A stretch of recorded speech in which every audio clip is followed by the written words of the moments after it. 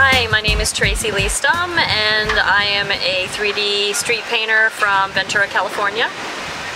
I've been street painting for about 16 years. I first got into 3D street painting early on in my career, I would say, as a street painter. I participated in a festival in Santa Barbara called the Imaginary Festival, and my first piece that I created there was an MC Escher style design. I didn't realize that it was acceptable to copy masterworks, so I decided to create my own piece. I thought it was important to create my own design, so it was this image where there's something morphing out of something else. So that was, I guess, like my first kind of approach or awareness that there was something else you could do with a flat piece of pavement.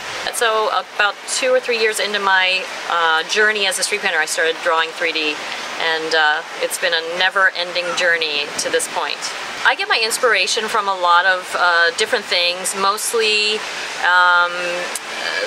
current culture, contemporary culture, traveling, environment.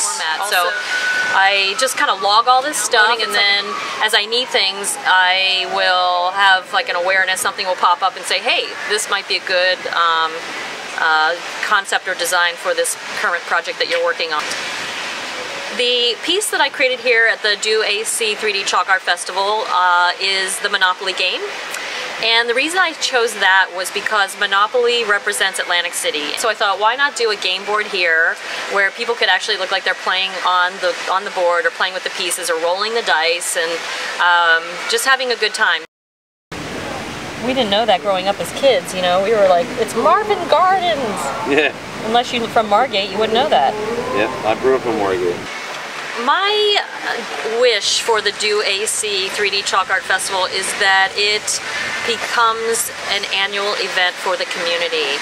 The reason we created this festival was to continue an initiative of arts installations and arts presentation here to the community in Atlantic City and South Jersey.